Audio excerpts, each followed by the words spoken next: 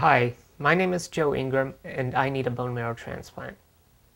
The transplant was scheduled for October, but the donor backed out for reasons unknown. I've been living with diabetes and vision problems my entire life.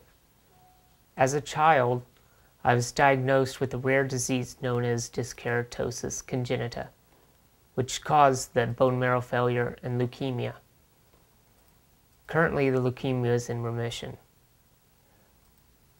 Although I've had a challenging life, I've been able to earn my bachelor's degree in television and do many other activities. I worked hard to make my life. Now it's on pause until I receive a bone marrow transplant. Without the transplant, all hope is lost. Your donation is more than an opportunity to save a life. It's your chance to restore my hope and the hope of others. All I'm asking you today is to reach out and register to donate. For more information, contact Karen Ingram at bingram76@surewest.net.